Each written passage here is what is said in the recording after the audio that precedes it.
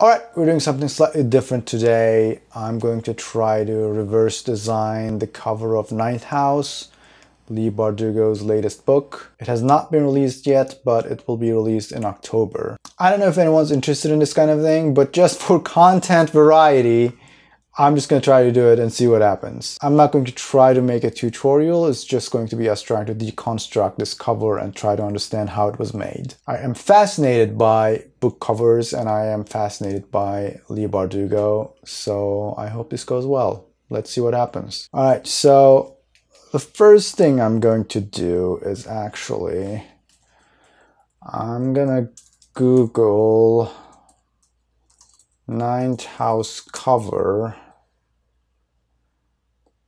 And I'm going to click on this one. This is from her official website. And I'm just going to save it. All right, now that I have that, I am going to open this in Photoshop. All right, I have opened it in Photoshop. Now, this is a relatively simple design.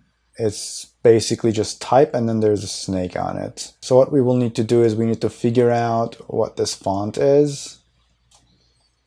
And to figure out the font, what I'm going to do is I'm just going to draw a marquee around it. I'm just going to jump it to a different layer. And you know what? I'm actually going to crop it. All right, I'm going to increase the contrast a little bit. And I'm going to increase a little bit more. And I want to make it pretty much black and white. All right, that's good enough. I'm going to export this. Hopefully this will be enough to identify this font. And then I want to go to whatfontis.com and I am going to upload the image we just made.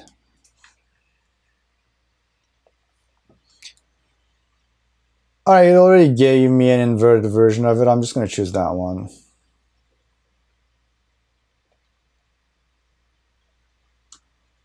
So I'll just type these characters here so that it can match.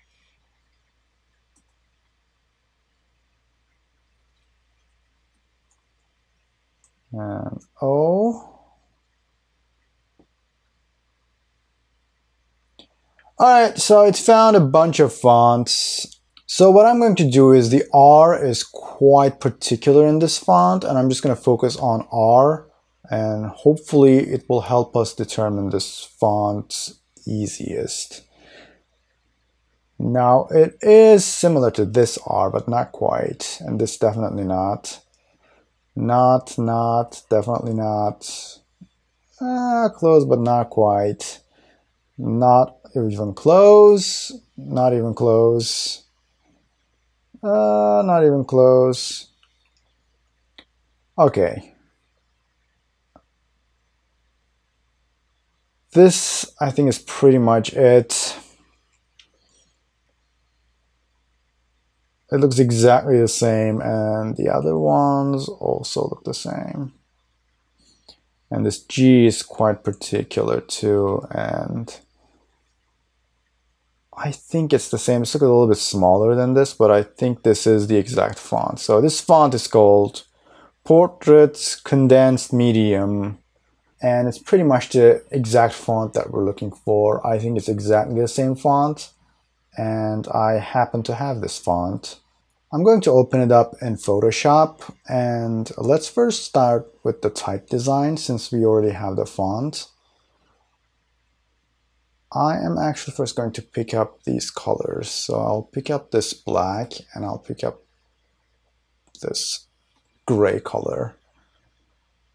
Then I'm going to select that font. It was Portrait Condensed Medium. And let's first start with this word. It's 9th.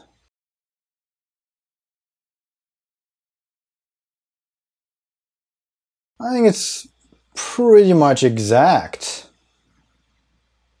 I mean, it is exact. So we have our first word. I'm just going to jump it and write the other word, which is house. Now this one is actually, I'm just going to decrease the tracking on this one a bit. I'm going to try 90. All right. That seems like a match. Let us move on to the next word.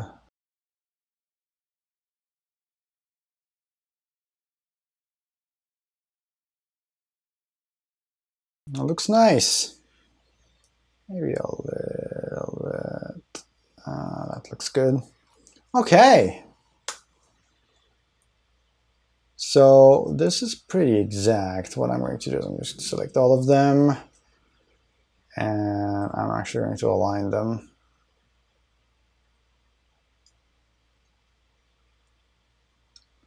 That is done.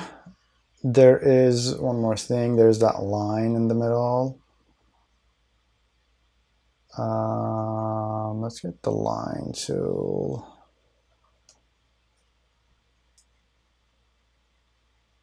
Like that. Maybe it's 20. That is not the color I want. The color I want is this.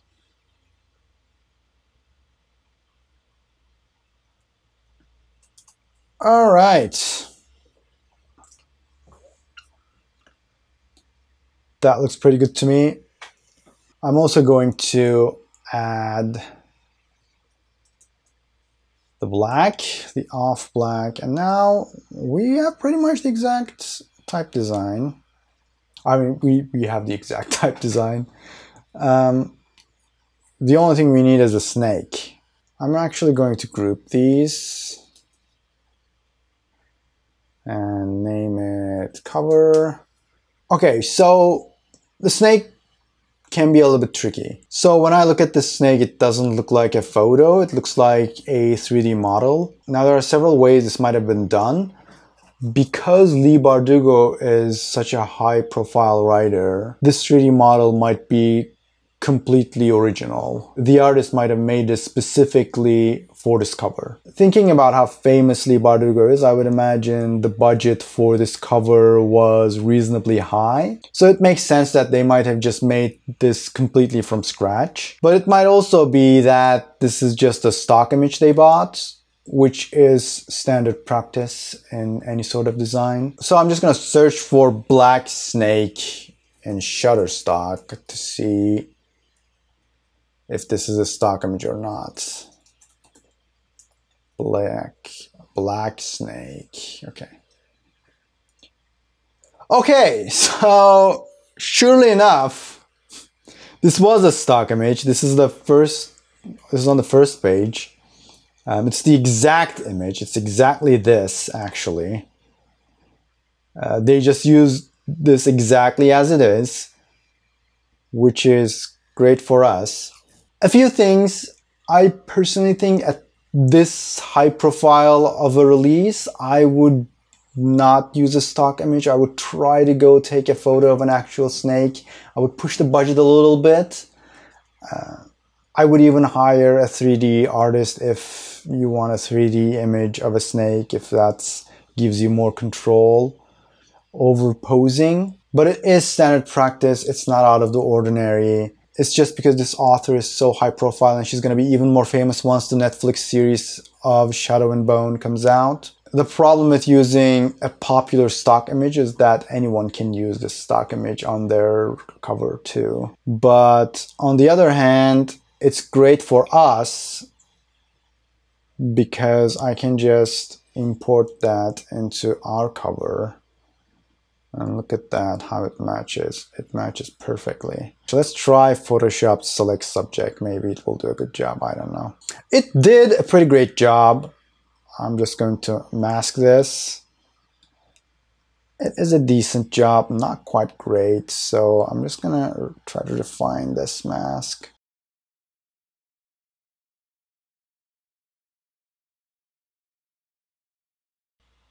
Yeah, okay. Looks like maybe they moved ahead a little bit. I'm just going to convert this to a smart object. I'm going to liquify.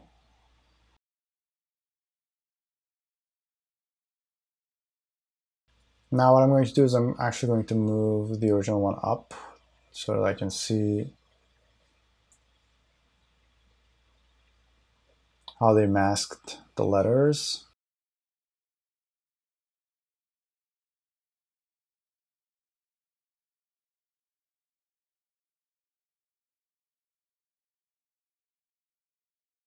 All right, let's actually put them side by side and boom. I think we did a decent job. Looks pretty exact to me. I don't see anything we missed. I would say we were able to reverse design this book cover. Now, I'm actually curious about one thing. Since this snake image is pretty popular, I just want to see if there are other books that use this image. I'm just going to look at books. I'm not even looking at other products. But I'm just going to search snake book cover. If I can type, I'm just going to type snake book cover. Oh my god, this is not looking good. Okay. So, all right, so just as I thought, that image is like on the first page of Shutterstock, so it's super popular. Someone already talked about it. We need to talk about that snake. Oh, no. Okay, someone already figured it out. It's who knows on how many other covers. It is standard practice, but I'm just gonna say it's just, since this is such a high profile author, I do think that it would have been better if they went with a completely original design. It is a great cover as it is, and I love the type. It's sort of looking ancient, but it's sort of looking modern as well. And I'm not exactly sure how significant the snake is in the book. I like that it's super simple, clean design, but I do think that maybe they could have gone with a completely original snake image for this one. It's not awfully difficult to get a snake photo. Maybe they will do a new cover and they will use a different image. But as I said, there's nothing wrong with it. It's just because it's such a high-profile author, it will be noticed because there are tons of books using this cover. Ultimately, I think it's a nice cover. I also did an animation of this cover. I will put it right there too, so you can check it out. That animation took so much time, I don't think I can spend the time to just redo it again. But yeah, so that's it. I hope this has been fun. I don't know if anyone's interested in this kind of content, but possibly I could make more of these. This could turn into a series. I don't know. Other than that, I'll see you next time.